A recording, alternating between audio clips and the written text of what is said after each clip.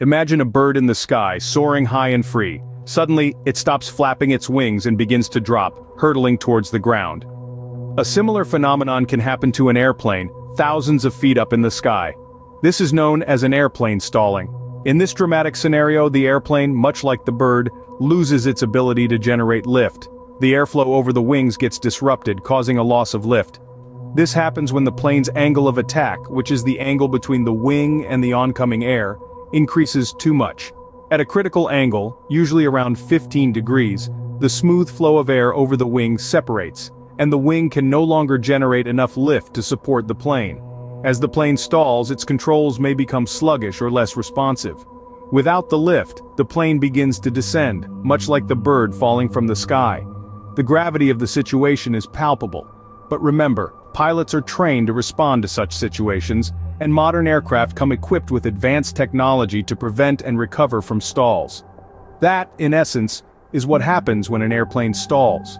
To understand why a plane stalls, we first need to understand how a plane flies. It's all about achieving and maintaining lift. Picture a bird in flight. It angles its body and wings to catch the wind just right, creating an upward force that counters gravity. This is the concept of lift.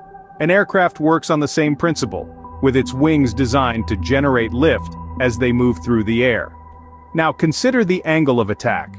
Think of it as the tilt of the plane's wings against the oncoming air. Much like our bird, the plane needs to maintain a certain angle to the wind to stay aloft. Typically this is around 15 degrees, but what happens if this angle increases too much? Well, that's when we encounter a problem. When the angle of attack becomes too steep, the smooth flow of air over the wing is disrupted. The wing can't generate enough lift to support the plane, causing a loss of lift. When this happens, the plane's controls may become sluggish or less responsive, and without lift, the plane begins to descend. This is what we call a stall, but fear not, pilots are trained to handle this. To recover from a stall, the pilot must decrease the angle of attack by pushing the nose down and increase speed by adding power. This way the plane can regain lift and resume normal flight. So a stall is essentially a disruption of the balance between the angle of attack and lift. It's a critical part of flight dynamics, but thanks to rigorous training and advanced technology, it's a rare occurrence in commercial aviation. So what exactly happens when a plane stalls, you might ask? Well, let's delve into the sequence of events that transpire during a stall. First, the wings of the aircraft lose their ability to generate lift. This is because the smooth flow of air over the wings is disrupted, leading to an abrupt loss of lift. Now, imagine trying to steer a car on a slippery road. Your controls would feel sluggish, wouldn't they? The same happens with an airplane during a stall. The plane's controls become less responsive, making it harder for the pilot to maneuver the craft. And then it begins, the descent. Without lift, the plane starts to fall. It's a bit like a leaf fluttering down from a tree, only much larger and faster.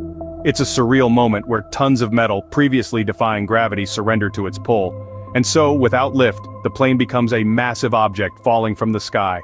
A stall might sound like a pilot's worst nightmare, but it's something they're extensively trained to handle. When an aircraft enters a stall, the first order of business is to regain control. This requires a cool head and a clear understanding of the aircraft's behavior. The key to this recovery is twofold: decreasing the angle of attack and increasing speed. Let's break that down. The angle of attack refers to the angle between the wing's chord line and the oncoming airflow. When this angle becomes too steep, the smooth flow of air over the wing is disrupted, leading to a loss of lift. To counteract this, the pilot must push the nose of the plane down, effectively reducing the angle of attack. This helps to restore the smooth airflow over the wings, thereby regaining lift. Now, on to speed. Lift is directly proportional to the square of the aircraft's speed. This means that when speed decreases, lift falls off rapidly. So to regain lost lift during a stall, the pilot must add power to increase the airspeed. This extra speed helps to generate more lift, allowing the aircraft to climb back up and out of the stall. These two actions, decreasing the angle of attack and increasing speed, work in tandem.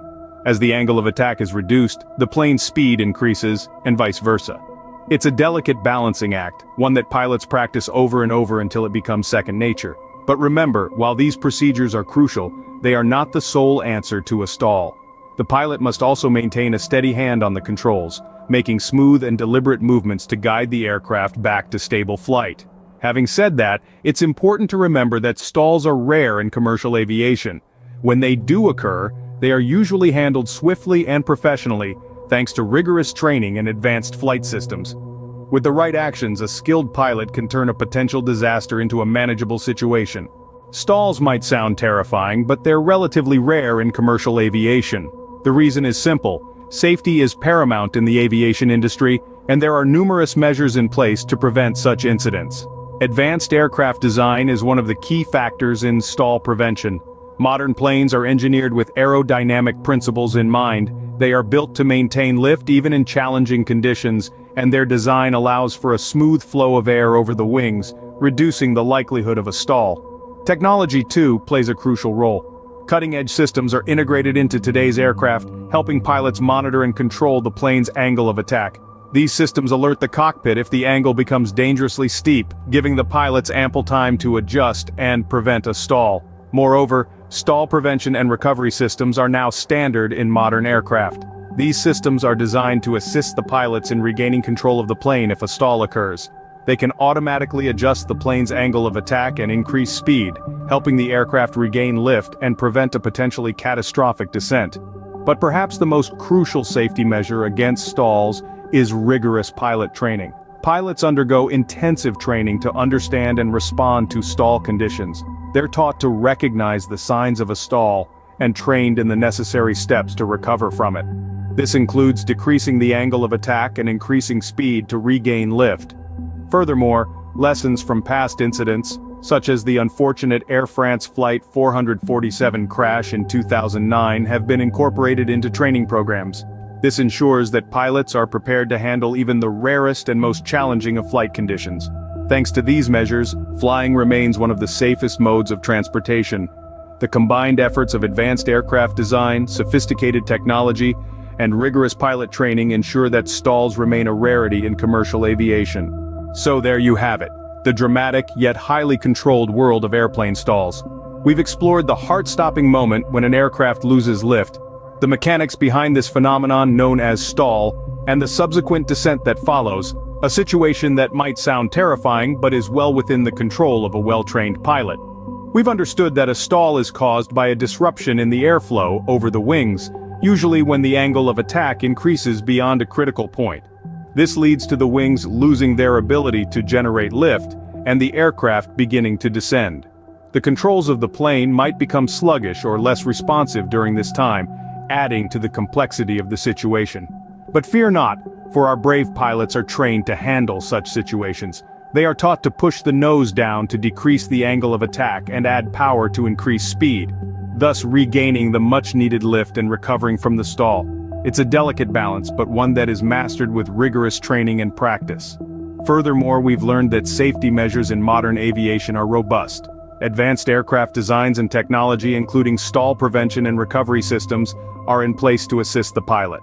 These measures, coupled with the intense training pilots undergo, make stalls a rare occurrence in commercial aviation.